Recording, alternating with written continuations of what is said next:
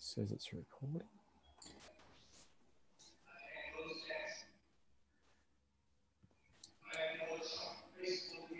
Good evening, everybody, and thanks for your attendance for the weekly Wednesday webinar. And we're delighted this evening to have the fantastic Professor Pam Snow.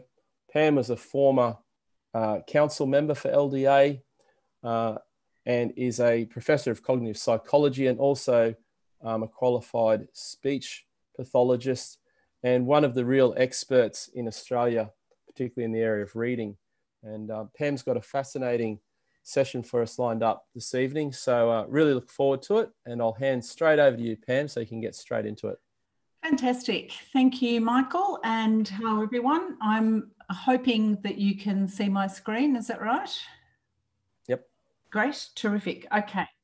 So what I'm going to talk about tonight, I guess really builds on a couple of decades of research that I've been fortunate to be involved in and trying to pull a few different threads together from that research and the various spaces that I enjoy working and researching and teaching in.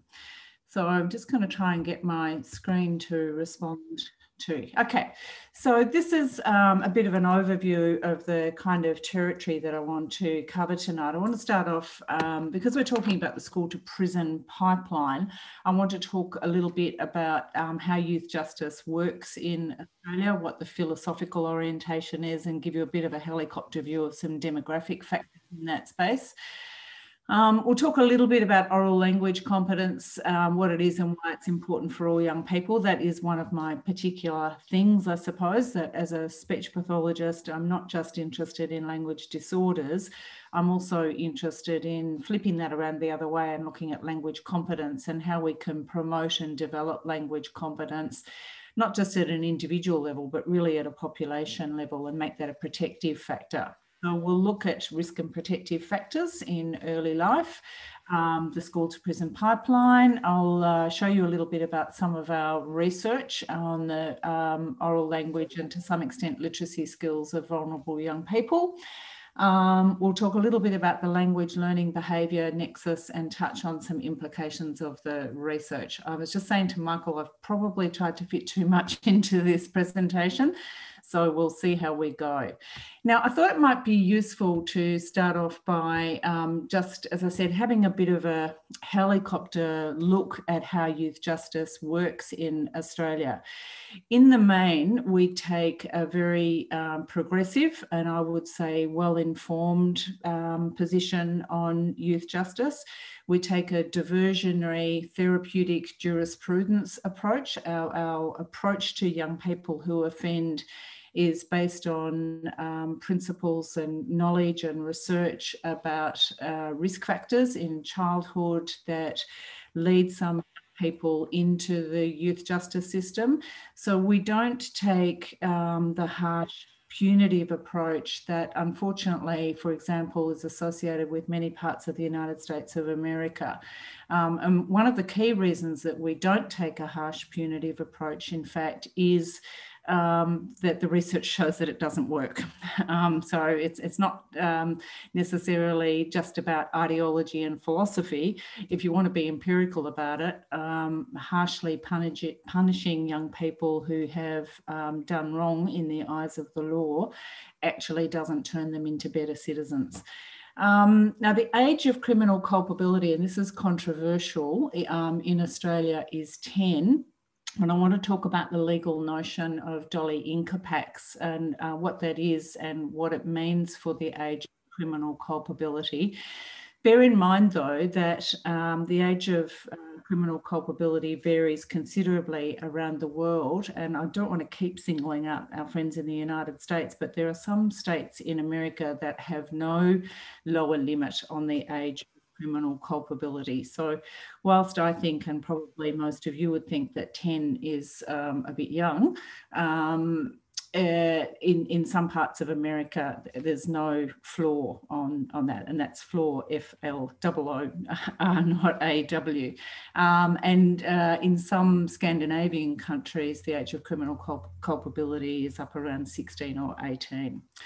In Australia, there are considerable variations across states and territories in the laws and practices. But what we can say about Australia in general, unfortunately, is that there is an overrepresentation of some groups. And here we're looking at demographic factors such as race, gender, socioeconomic status, neurodisability, and low academic attainment. So we know, for example, that Aboriginal children represent, I think it's something like 2% of the population and 38% of youth justice statistics across the country, higher in some states than others in that respect. Gender, we're looking at about a 5-to-1 ratio of males to females. Young people from low SES communities are more likely to come into contact with the youth justice system and more likely to receive some kind of tariff when they go to court. Young people with a wide range of neurodisabilities are overrepresented in youth justice statistics, not necessarily well diagnosed, but we know that all neurodisabilities, in particular intellectual disability, autism spectrum disorder, as our research has shown, language disorder, are strongly overrepresented, and there's no surprises in the fact that low academic attainment is strongly represented as well. There is, as we'll see, a pipeline from child protection to youth justice. And I just want to comment briefly on the fact that Victoria operates a unique dual track system when it comes to youth justice. And you won't hear a lot about this. And the reason that you won't hear a lot about it is that governments of both persuasions tend to keep it quiet because I think there's a certain anxiety that the tabloid press might ruin this particular piece of excellent policy that's been in place for a very long time. In Victoria, magistrates are required, where possible, to sentence a 17-year-old to a youth justice order rather than to an adult corrections order if they're going to have their 18th birthday during the period in which they're sentenced or on a community-based order. And there'll be no surprises for an audience such as this that the reason for that is that the law recognises that the frontal lobes, the prefrontal regions in particular, of 17-year-olds are still extremely immature, particularly for young people who've got the kinds of histories and risk factors that this particular group has. Excuse me. Now, this doesn't operate anywhere else in Australia, and I don't think there are many places in the world, in fact, that have got this dual track system for young offenders. So in our case in Victoria, it means that the Parkville Youth Justice System in a centre in Melbourne is where the younger youth offenders are locked up, and Malmesbury in central Victoria, just down the road from where I live in Bendigo, is where the older young offenders are, the ones who are 17 to 20 in the main. So just a little bit of local detail for you. Now, I said I'd mention this notion of Dolly Incapax in relation to the age of criminal culpability. What this means in Victoria is that children who are aged 10 to 13 inclusive at the time of an alleged offence are considered to be incapable of crime. Dolly Incapax is a Latin term meaning incapable of, I think it actually literally means incapable of evil, but in a legal sense it means incapable of crime. So what this means is that the onus is on the prosecution, which is the state, to rebut the presumption that proves that the child knew that their conduct was morally wrong. So the default position for a child between the age of 10 and 13 is that they're incapable of evil unless the prosecution can successfully rebut that. So I think you'll appreciate that that's quite a high bar that has to be gotten over. So the prosecution must point to evidence from which an inference can be drawn beyond reasonable doubt that the child's development is such that he or she knew that it was morally wrong to engage in the conduct. And this directs attention to the child's education and the environment in which the child has been raised. And you'll appreciate immediately the incongruity of establishing that the kind of young people who come into contact with the youth justice system have that level of maturity, because by definition they're likely to have less executive function and cognitive development maturity and children who don't come in contact with the youth justice system. Now, some of you will remember, as I do, the horrific 1993 James Bolger case in England. Jamie Bolger was a 2-year-old boy who was lured away from his mother in a busy shopping centre and murdered by beaten, assaulted and beaten over a period of several hours and left on a railway track where the inevitable happened, and he was killed. And the two perpetrators of this crime, you may recall, were two 10-year-old boys, Thompson and Venables. And I think it's just interesting to reflect on the way the media responded to that horrific case and to ask yourself whether anything much would have changed in the nearly 30 years since 1993, because as you can see in this commentary here, the press corps was vengeful, in a vengeful mood. Editorials expressed outrage, demanded retribution, and offered a range of policy proposals designed to exact increasingly punitive measures from the criminal justice system.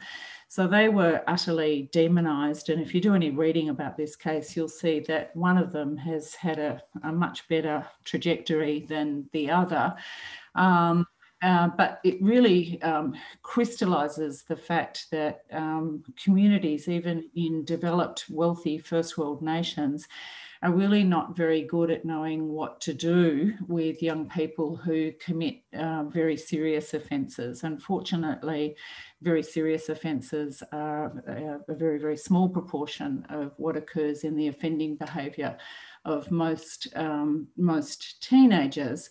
But I'm not sure that, God forbid, if another similar case occurred, I'm not sure that we've come a very long way in terms of applying our understanding of children's development and how to respond to such challenging circumstances. Now, in terms of key statistics in Australia, for 10 to 17-year-olds, as I've already said, young people from ATSI backgrounds are, unfortunately, to our great shame, very strongly overrepresented in youth justice statistics, 16 times more likely to be under community-based supervision and 22 times more likely to be incarcerated than non-ATSI peers. Males are 4 times more likely to be under youth justice supervision. There's generally about a 5-to-1 ratio in youth justice statistics in general for males to females. Young people in very remote areas are 9 times more likely than those in major cities to be under YJ supervision. And young people, as I've already said, from low SES backgrounds are 5 times more likely than higher SES background young people to be under supervision. And that reflects a whole range of factors, not least of which is the extent to which a given community is seen to be so-called crime prone. It's a term used by criminologists to reflect the fact that there are higher rates of criminal activity occurring in certain communities, and often goes along with higher rates of unemployment, underemployment, and so forth. Now, you can find your state here. This is the most recent statistics that we have available. You can see that there are much higher rates of all kinds of tariffs in the Northern Territory compared to other parts of Australia. And unfortunately, the rates of young people being in contact with the youth justice system in any form of supervision tend to correspond with the population clustering of Aboriginal and Torres Strait Islander communities. So much higher rates in, and these are per capita statistics, much higher rates in the Northern Territory, in Western Australia and Queensland. And Victoria, where I live, happens to be significantly lower, and that no doubt in part reflects our demographic characteristics and the relatively lower Aboriginal and Torres Strait Islander population here. There's a common belief, again, particularly in the tabloid media, and shock jock journalists like to talk about young people being out of control and youth justice rates soaring and so forth. But when you look at the actual data, what you see is that youth offending rates are falling, and they're falling really quite considerably over time and quite steadily over time. So as you can see there, from 2008 up to 2017, that's exactly the kind of direction that we would want things to be going in, and the kind of slope that we would be wanting to see. What this does tend to mean, though, is that the young people who do end up being incarcerated are, in many cases, young people with more complex histories, more complex backgrounds, and histories of more serious and recidivist offending. This slide is of great interest to me because it represents a couple of the populations that I do research in. This shows the overlap between child protection and youth justice. And we know that there's a very significant doorway into youth justice, unfortunately, via child protection. And what you can see here is that if we look at a population, a child protection population, we see that 7.7% of that population will also have had some level of youth justice supervision. So that's typically a community-based order. Most young people who are in contact with youth justice receive a community-based order rather than a custodial sentence. Custodial sentences are reserved, as I said, for more recidivist or serious offenders. But if you look at the youth justice population, what you see is nearly half of them are what has been referred to recently by the Sentencing Council of Victoria as crossover kids. So kids who've come into youth justice via the child protection system. Now, the thing that's important to keep in mind here is that it's quite hard to, for a whole range of reasons, to reach the point of having had a substantiated notification through child protection. There are a lot of notifications to child protection services that never result in substantiation. There are a lot of children who are experiencing maltreatment of various forms about whom a notification is never made. So we need to remember that this is the tip of the iceberg, but according to official statistics, nearly half of the young people in youth justice have come via child protection. So they've met that threshold of a substantiated notification, bearing in mind that the most common form of child maltreatment is actually neglect. So these are very, very vulnerable young people who are not having their basic developmental needs met. Basic needs of, in many cases, their physical needs for warmth and nutrition and stable housing and basic safety, but they're also having their other broader social, cognitive, language, language and developmental needs neglected, as well as in some cases experiencing various forms of direct abuse and also indirect abuse, such as experiencing, witnessing domestic violence.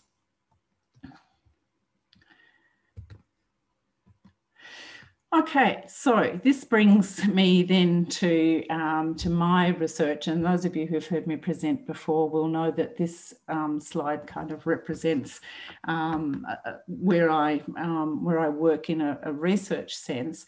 That, as I said at the start, I'm interested in the issue of oral language competence, and I'm interested in working two ends off against the same middle. One of those ends is promoting evidence-based practice in early years of education. I can't emphasise enough the importance of getting children across the bridge to literacy, to being on track with respect to reading, writing and spelling after 3 years of formal schooling, because we can't get that time back. So in a sense, that's the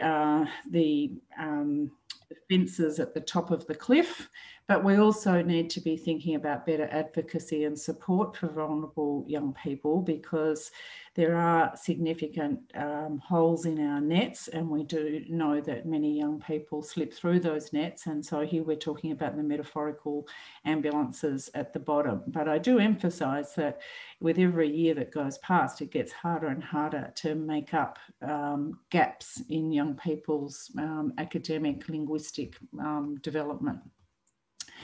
So this brings me then to the notion of the school to prison pipeline. And I think you would have already recognised from what I've said so far in the introduction that this has inputs at a number of developmental stages and via different service doors.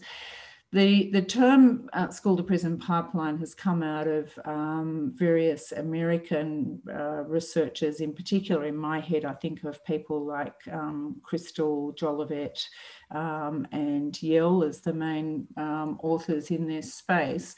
And there's quite a lot of really quite high quality literature on the school to prison pipeline, and specifically on the role of reading ability as a key contributor to the school to prison pipeline. In my head, though, we're not just talking about literal prisons when we talk about the school to prison pipeline, particularly in a system such as ours, where fortunately we do try to divert young people away from custodial sentences. We try to keep, if there is a custodial sentence, we try to keep it as short as possible.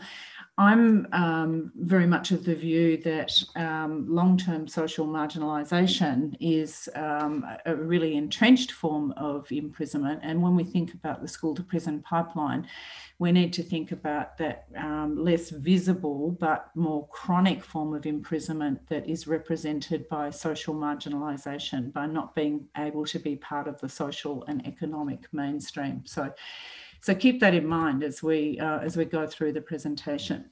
So what's oral language playing in this space? What's oral language got to do with it?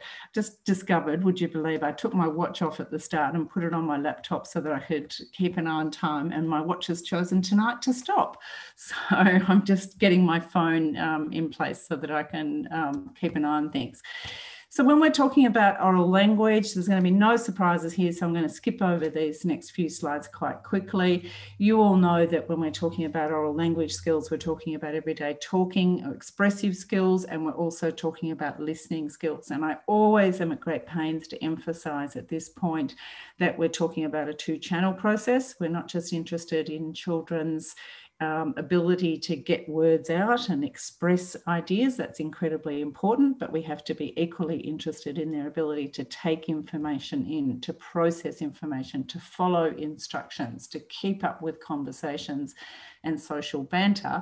And of course, language is a representational system. And so oral language is all about thoughts, ideas, opinions, views, memories. It's about carrying mental representations and getting them outside our head into the interpersonal space or onto a page.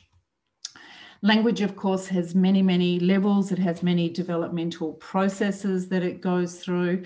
I'm not going to spend time drilling down on each of those here tonight. It's got a number of different levels, and there's probably a lot of speech pathologists here who could talk about this in much more detail than I can. It's got the structural component, discourse component, the metalinguistic component, the ability to use language to talk about language, and of course a pragmatic component, the ability to change the way we use language in interpersonal contexts so that we're maintaining the flow in an interpersonal exchange and not creating tears in the social fabric. And all of these aspects of language are very important for everyday communication success, but they're also very important for the transition to literacy and ongoing development of competency in reading, writing, and spelling. So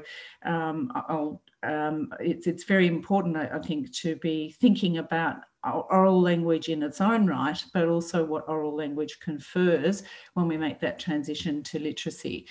And we obviously, when we're talking about oral language, we're very interested in vocabulary and structural components of language, such as syntax and word order and morphology, all of which are really important. But I sometimes think we don't spend enough time talking about non-literal or idiomatic use of language, because in everyday life, we use language idiomatically a lot. I was chatting on the phone earlier to my 5-year-old grandson, and I said, okay, I've got to fly. And he said, Nan, are you really going to fly? And of course, you know, that's just a throwaway line that we use, and we use these kinds of linguistic devices a lot in everyday interaction, and that makes our interactions with each other more interesting, but it also makes our interactions with each other more opaque for people who have any kind of language difficulties, people from non-English speaking backgrounds, even people from other English speaking backgrounds who may not use the same idioms that we use. If I had time, and I don't, I would step through all of these and talk about the linguistic basis of all of these, because children need to be able to master these and work with these linguistic devices. It's great to have a terrific vocabulary and to be putting words in the right order and creating long, syntactically complex sentences, but there's a lot more in everyday life to being a competent user of language than just that literal surface level of language use. There's a lot going on at the non-literal, idiomatic, figurative level as well. And that's just in oral language. Have a think about what happens when we move to written text, because writers don't just regurgitate those common everyday idioms that we all use very frequently, like describing someone as a black sheep or a dark horse, or saying don't count your chickens before they're hatched. There are lots of common idioms that we use every day. But the mark of an outstanding author is that they come up with the kinds of metaphors that you can see listed on this slide, where the reader has to really stop and think and work out how to derive meaning. Like, how can we say that the sun was a toddler? The sun is something that's hot in the sky. What does it mean to say that the sun was a toddler insistently refusing to go to bed? It was past 8:30 and still light. So that use of metaphoric language is much more abstract when we're dealing with written text than it is even than when we're dealing with everyday oral language exchanges, where it tends to be more repetitive and more formulaic. Language is obviously closely related to heritage and culture, and an important thing for us to keep in mind in Australia, particularly when we're talking about the youth justice population who are overrepresented in these statistics, is that our curriculum is delivered in standard Australian English. There are a number of challenges for our First Nations people when they come into contact with the law at all stages of that process. So again, unfortunately, not an aspect of the topic that I have time to drill down on tonight, but it is very important for us to keep in mind the strong links between language and culture and heritage. Many of you will have seen this model before. It's in a paper that I published this year. I'm going to try and fly through it now, but this is my metaphor of building a language house. And I guess what I'm trying to do here in relation to oral language and the role of oral language skills in the transition to literacy is take a broader child development lens on something that many people, probably myself included, have perhaps been focusing on quite narrowly in recent years when we look at how instruction is approached in the first 3 years of school. I think it's instructive for all of us to keep in mind the complexity of what teachers are dealing with in their school day and the complexity that children are dealing with in their lives, which in many cases they're not able to articulate. So the metaphor here is that when we build a house, we can't start with walls and we can't start with the roof. When we build a house, we have to start with foundations. And before we can even start with foundations, we have to think about the ground that the foundations are going to be built on. And if I had another hour, I would talk to you about the importance of the social and emotional context for early language use in infancy, the first 2 years of life, the importance of serve and return interactions for creating neural pathways, and the importance of that warm, responsive, interpersonal space of infants and young children being reared by adults who are child-focused, who themselves are well emotionally self-regulated, so that they can use language for soothing, which is the beginnings of emotional self-regulation, being able to be soothed by another person when you're distressed. And that often has words wrapped around it, that's soothing. And we also see in the first 2 years of life the use of words to describe affective states, our own and those of others. And so that's the beginnings of empathy, when we can talk about emotional states. So this solid ground is incredibly important in this model. Then we can have a think about the first 5 years of oral language experience, expressively and receptively. This is like a big piece of granite, laying the foundations for the house. And you would all be aware that there is a lot of variability in the quantity and quality of the language that children are exposed to in that time.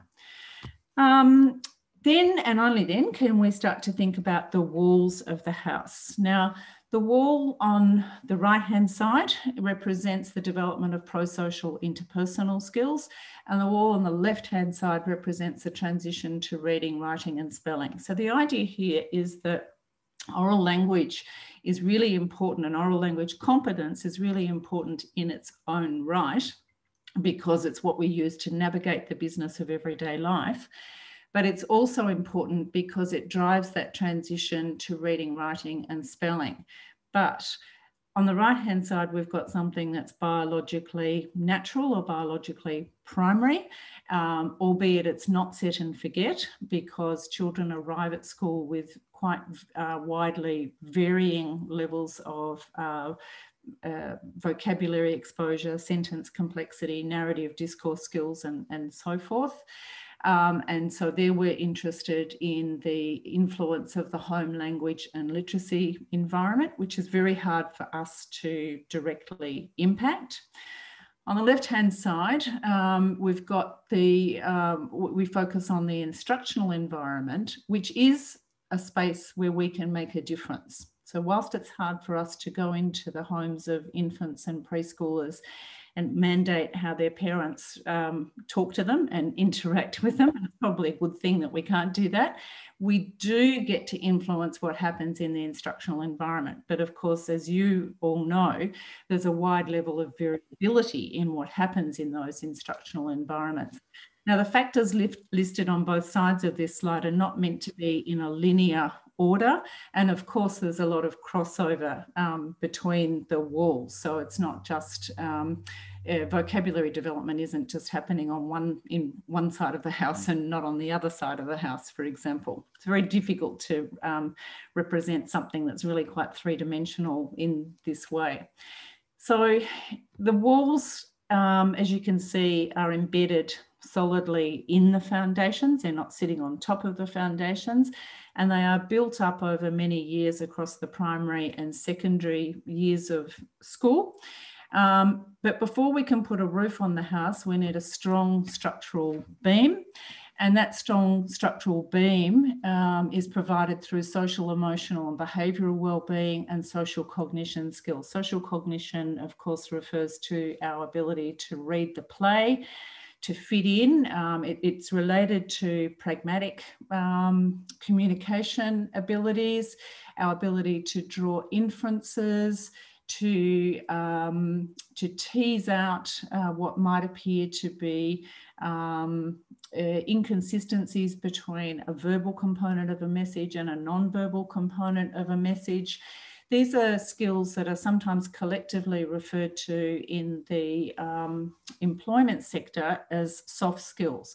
They're skills that employers love. I don't like the term soft skills because I think it downplays their importance for everyday success and for the ability to get and maintain work and to form and maintain friendships. These are skills that are difficult to teach, and their absence incurs quite a strong social penalty. So then if we've got that beam in place, we can think about the roof of the house. And the roof in this model, of course, is having young people stay at school and achieve academically so that they can transition to further education or training and be part of the social and economic mainstream and have emerged from all of this with marketable employment skills. Bearing in mind that we, like our neighbours in other first world OECD nations, live in economies that are heavily influenced by artificial intelligence and technology, and our employment markets are heavily influenced by those things as well, such that jobs for unskilled workers are disappearing. So we cannot afford at any level, economically, socially, philosophically, to have young people exiting school at the age of 15 who can't go on to further vocational training or higher education because they're entering a workforce that simply has fewer and fewer jobs for unskilled workers. And I see this as quite a significant impending crisis for us in Australia when we put it up against our falling standards of academic achievement and problems that we all know exist in relation to reading abilities, because without reading you don't get to build those walls up, and you certainly don't get to put a roof on your house if you haven't made the transition to literacy in the first 3 years of school. Language development, of course, hangs around, if you like, to use the vernacular, with a wide range of other developmental processes. It's not operating in isolation developmentally at all. So it's occurring alongside various aspects of cognitive development, social cognition that I've already touched on, emotional self-regulation. Having words for feelings is greatly beneficial if you want to talk about feelings and deal with feelings. And of course, it's related to memory, working memory, short-term and long-term memory.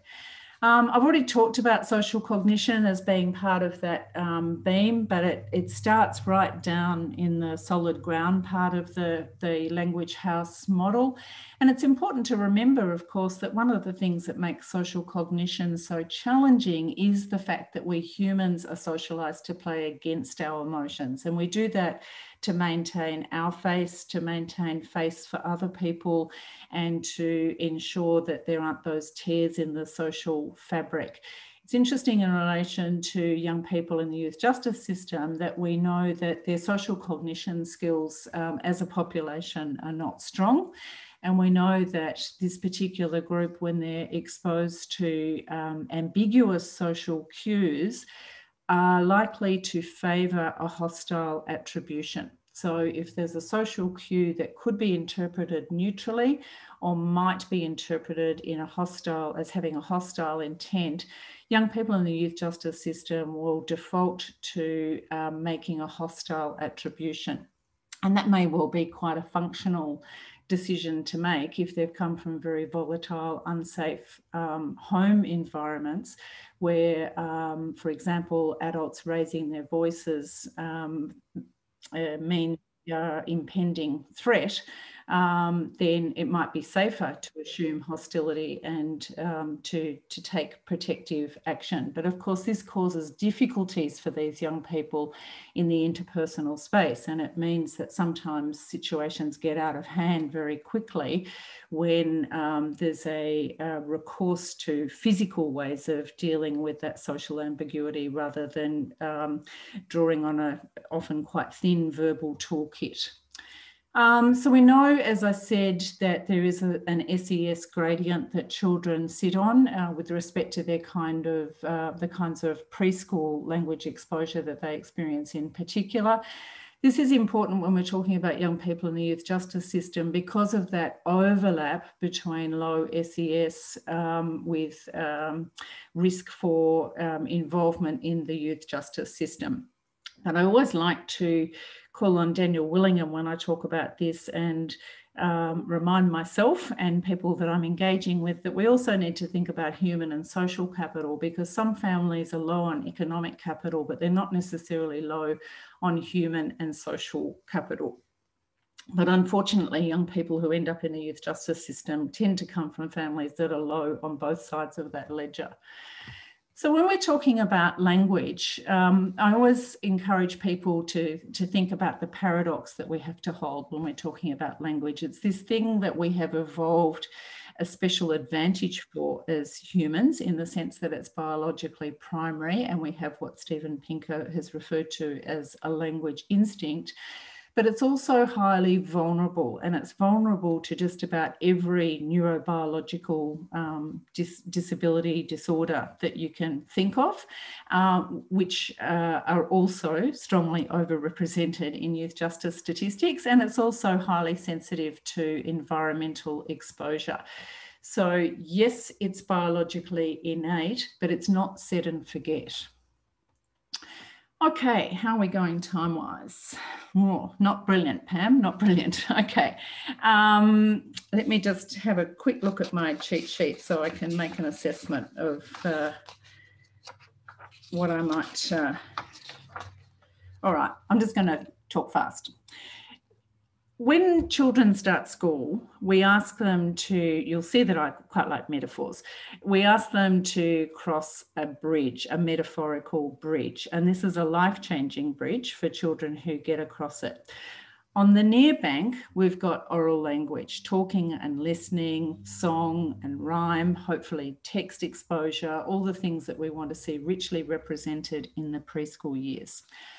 On the far bank, and those are the biologically primary assets, if you like, that we've evolved for as humans. On the far bank, for children who get across what you can see is quite a precarious bridge, we've got the biologically secondary, biologically unnatural reading, writing and spelling, the things that need to be taught. You probably can't even remember being on a bridge. Most of you probably just found yourself on the other side and away you went. Some of you will remember being on the bridge, but not all of you. Now, for children who make the transition to literacy, so we know, as I've said, it's not biologically natural. It requires specific and prolonged instruction.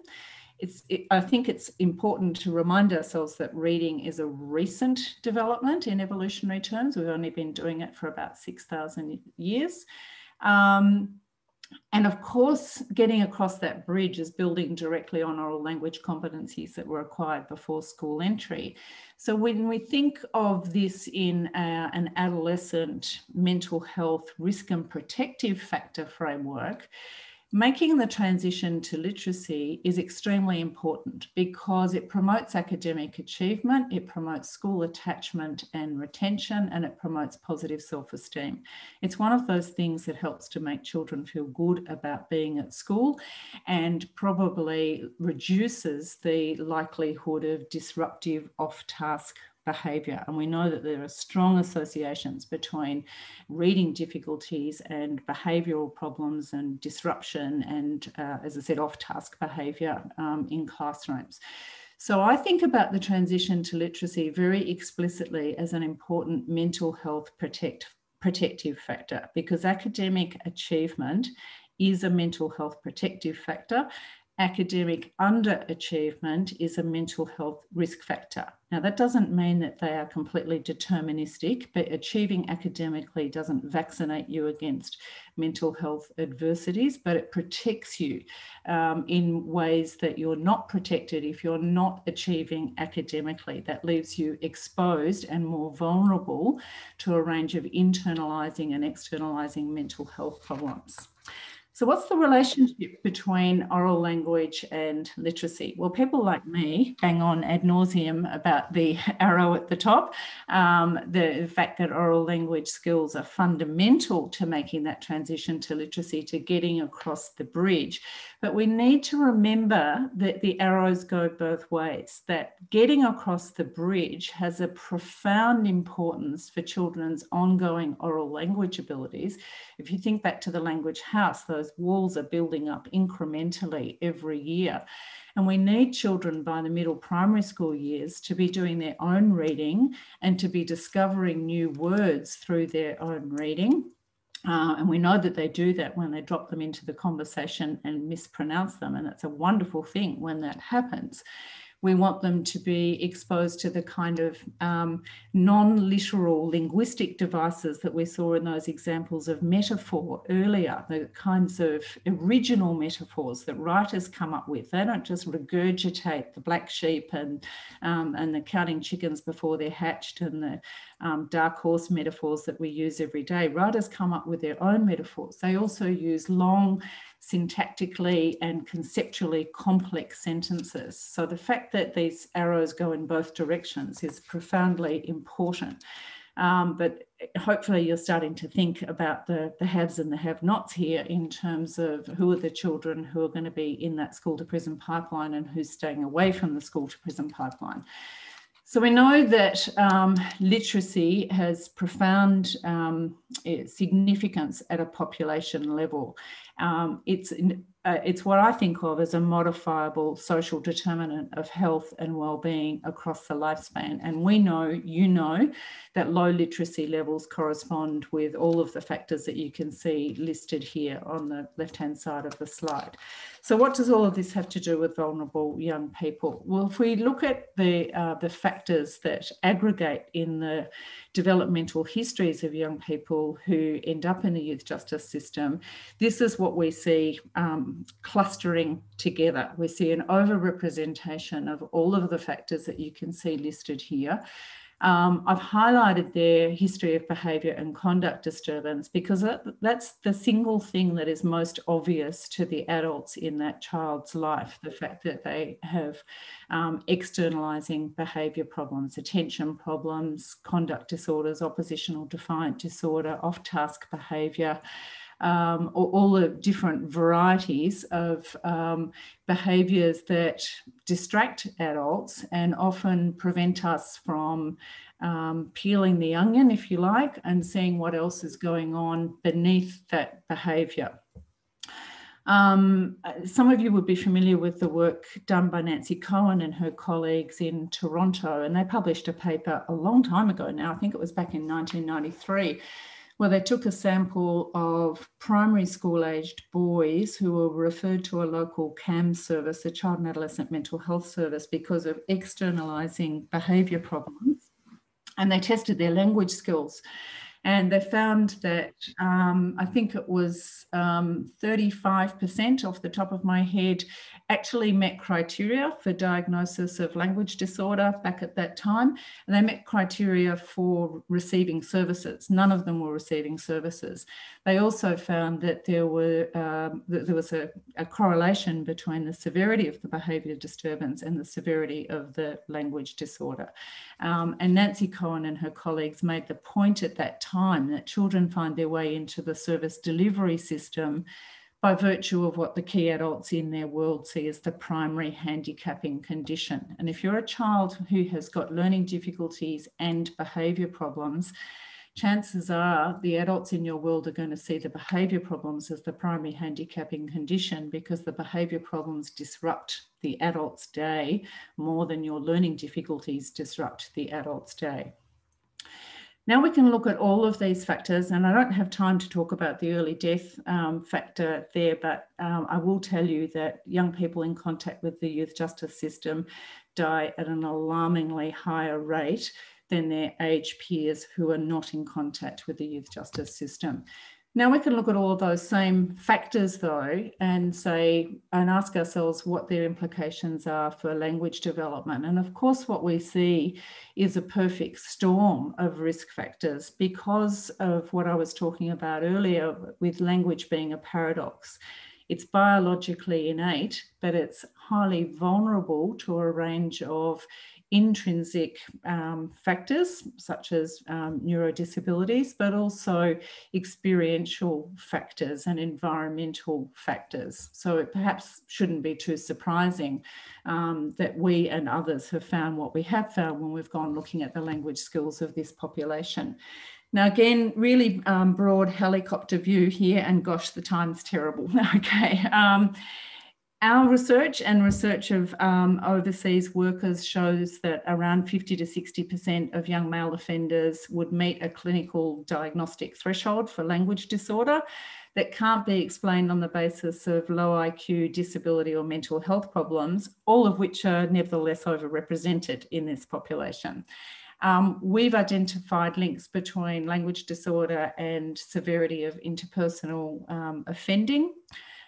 We've found higher rates of language disorder in young people who enter the youth justice system via child protection. Higher rates of language disorder in young people from Aboriginal and Torres Strait Islander backgrounds, even when we were very particular about controlling for exposure to standard Australian English in their lives. We've also reported higher rates of language disorder in young female offenders.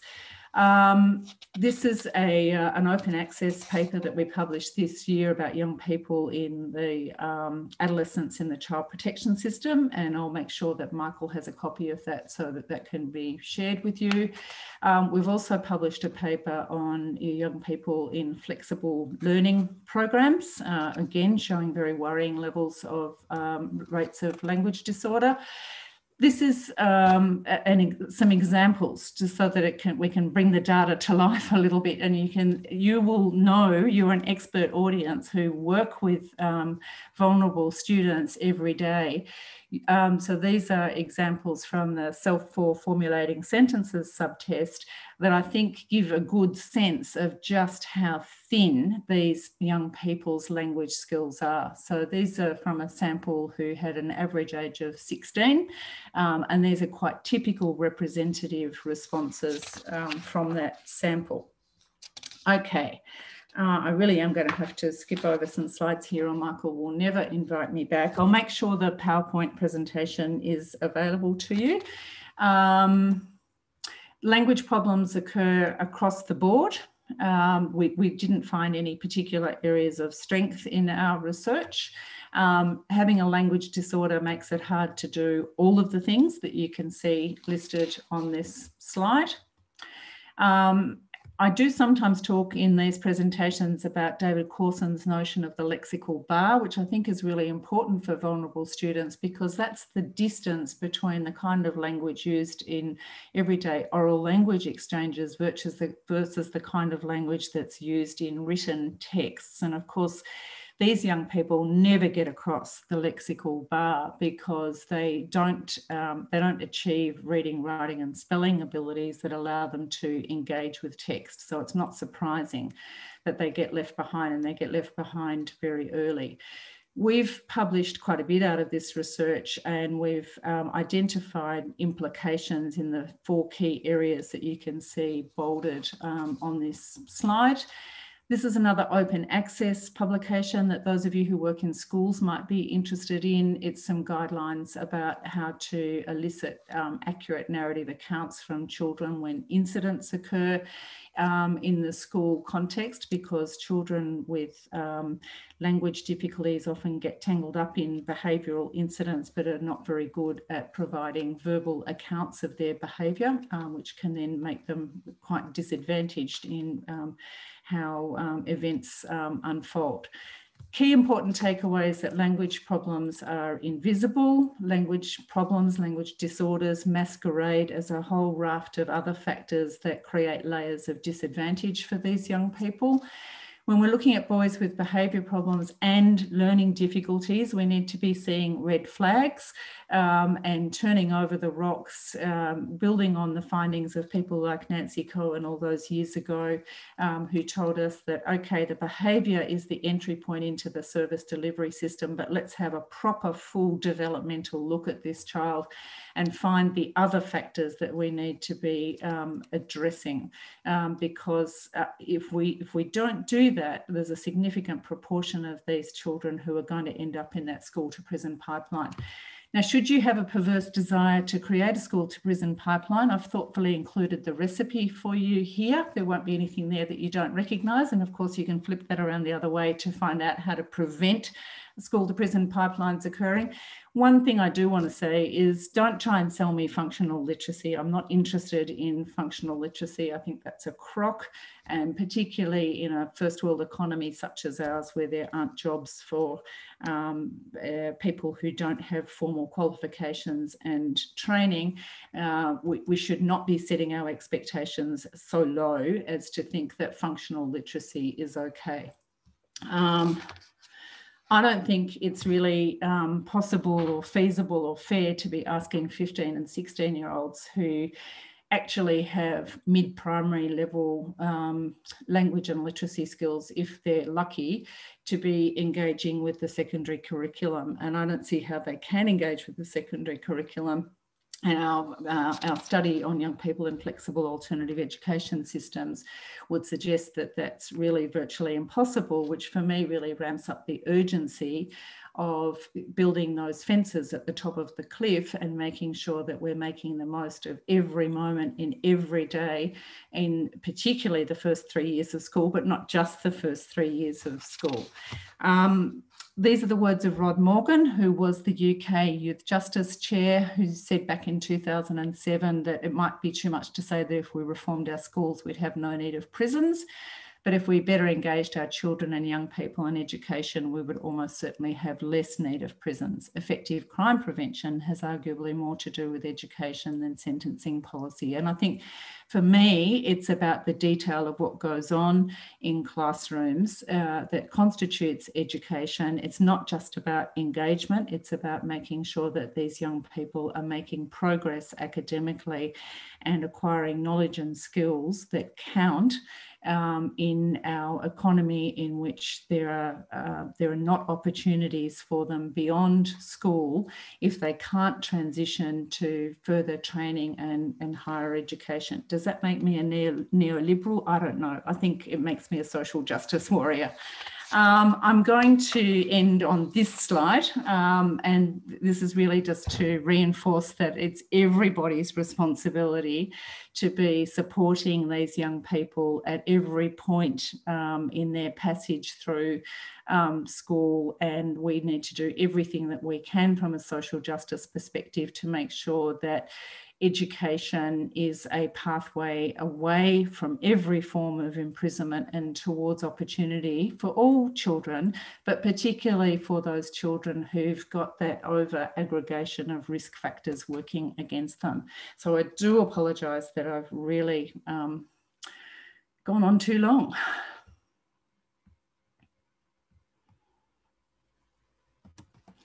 Oh, that's another open access paper that I'll make available to Michael to share.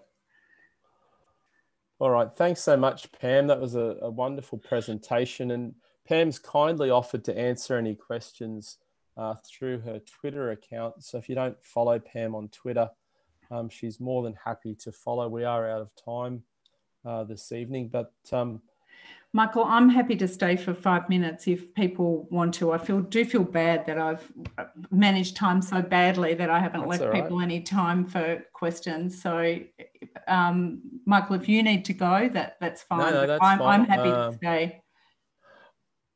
I will ask you one question, Pam. I'll start off. There's just a whole lot of comments saying what a good presentation it was, but I've worked in a detention centre for youth offenders, and I'm currently a board member of a school for disengaged senior secondary boys.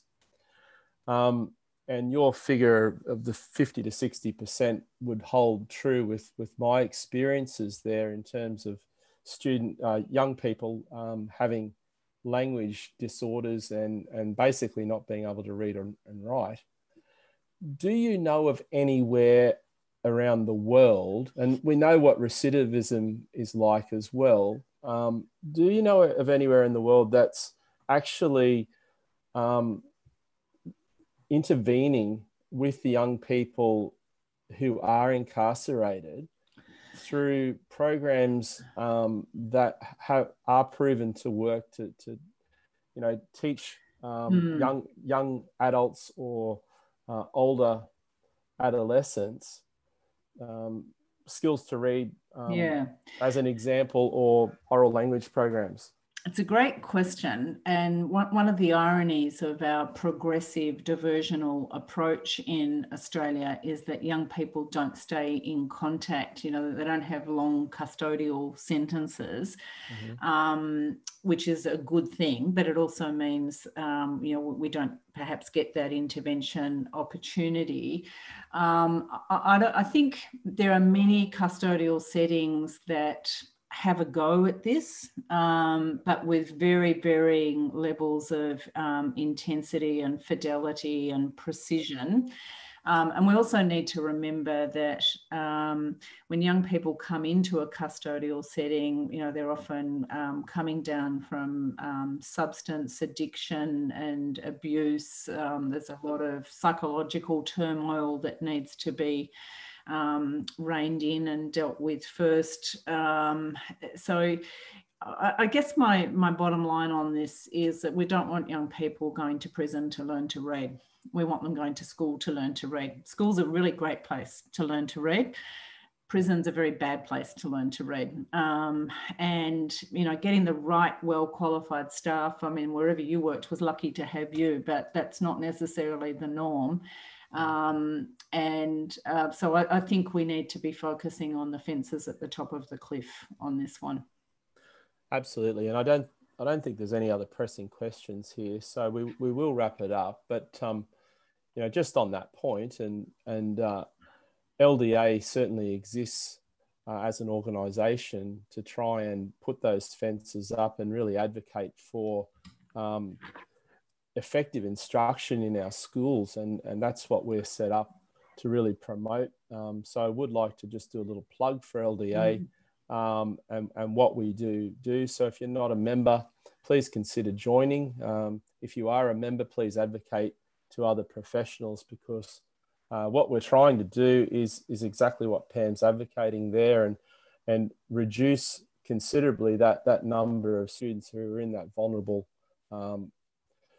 category, as well as other students who don't have that mental protective factor that language can give you. So that's really important. Again, thanks so much, Pam, for your presentation. It's wonderful that you've agreed to do this for us this evening. I managed to press the record button correctly this evening as well, which is a bonus. So I hope that this will be up on our YouTube channel in the coming days. So if you would like to have a look at it again, Pam's also promised to share the slides as well. So I'll share the slides and those open access publications as well. Yeah. So thanks very much to everybody for your attendance this evening. And we'll see you all same channel next week. Bye-bye. Thanks Thanks so everyone. much, Thanks, Pan. Michael. Good Thank night. you. Bye-bye.